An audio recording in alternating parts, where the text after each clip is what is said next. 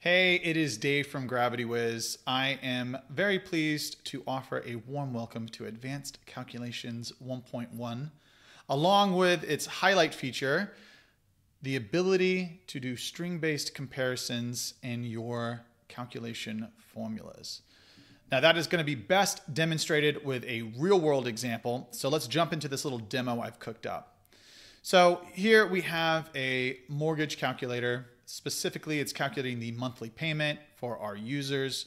They're just curious about, hey, what type of loan will give me what kind of monthly payment. It also factors in the interest rate and the loan amount. And the way that we're going to use this is by first allowing the customer or user to select a type of loan. You can see we have a few different types here, and each type has a specific value that we will use for comparison in our formula. So below we have our average interest rate field, and this is going to use Advanced Calculations' new feature to compare the value in field 7, which is the loan type field, with to just determine which type was selected. So in this case, if fixed rate 30 is selected, it will give a 7% average interest rate. If fixed rate 15, it will be 6. If adjustable rate 10.1, it's 5. And then if it's the adjustable rate 5.1, it will give a 4% average interest rate. Now, the whole point of this average interest rate is that we want to give the user just something of a baseline for what to expect on their mortgage. And the one limitation of using a calculation field to do this is that they may actually already know their interest rate, or they may want to just explore different interest rates to see how they impact the actual monthly payment. And calculation fields are read-only by default.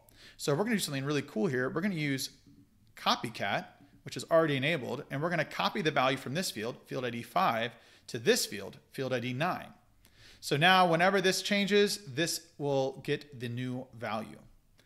Now down here we have the loan amount. We're using the currency setting for the number format. And then lastly, we have the monthly payment.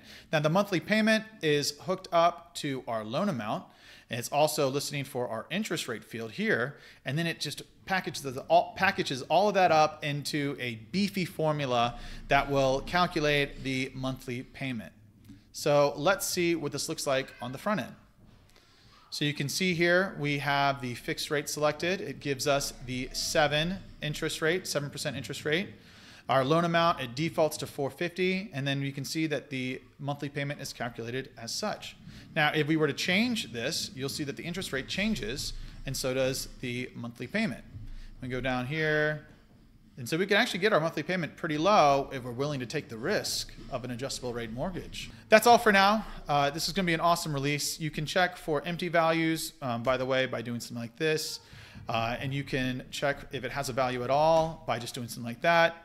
So there's lots of other things available to you with this new ability to compare against strings. This was just one example, and I hope you liked it. Take it easy, have a great day, and check out Advanced Calculations 1.1. Thanks so much. Bye.